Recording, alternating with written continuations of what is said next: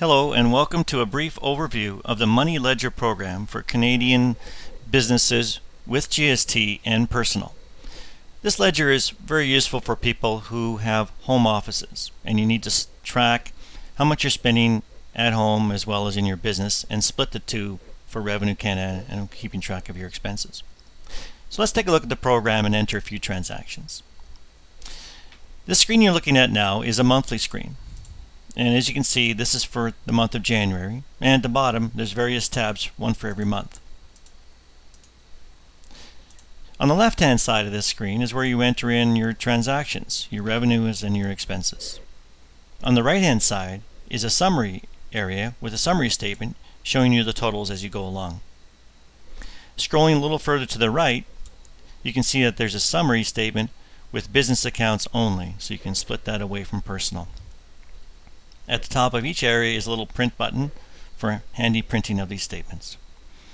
Scrolling down, you can see that the GST is being shown, collected, paid, and the net amount due is automatically being calculated as you go along. You can also see summary types, and it totals up how much you're spending on Visa, debit, cash, and so on. And it gives you also a little reconciliation report so that when your bank statements come in, you can see how many of those entries you need to reconcile with your bank statement. Now let's look at the setup screen.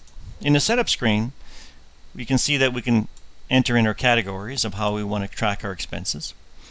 And to the right of our categories, you can see our splits. So for example, on the automotive, we can split it 85% business and 15% personal, or any number you want. You just simply enter it in there. If you have a home office, you can split your hydro bill 15% business, 85% personal, and the program will do the calculations as you go along. To the left of this, there's a column that says items to appear on your financial statement that are business.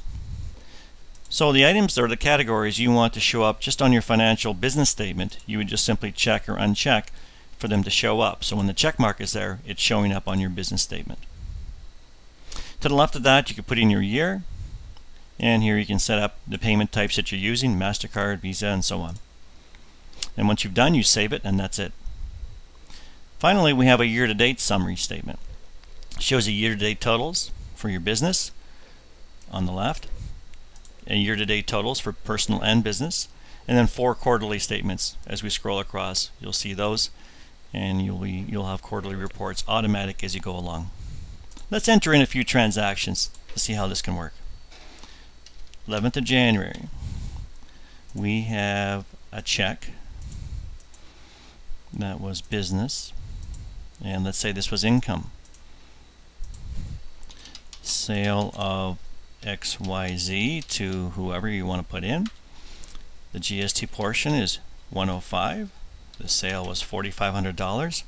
And the net balance was $43.95 as it calculated right there. And you can see on the right hand side it's starting to accumulate the numbers in our summary screen. And that's it. Now let's put in another entry, this time an expense.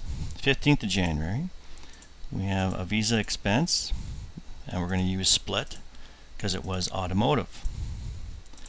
And it was a gas purchase. And it was $2.50 GST, and $45 was the gas, so it netted out at $42.50. Now on the right hand side, you can see how the split is working. On the automotive line, the total was $45, the personal was $675, which is 15% of the total, and the balance was business along with the GST portion of that. And that's simply how you do it. You go along and enter in your transactions, and the summary reports get done for you. And then at the bottom, you can see how the GST is being calculated as we go along. You can see that how much you can spending on Visa and so on, and how many unreconciled transactions you have. When you get your bank statement in, you simply check that off, and you say, yep, I got it.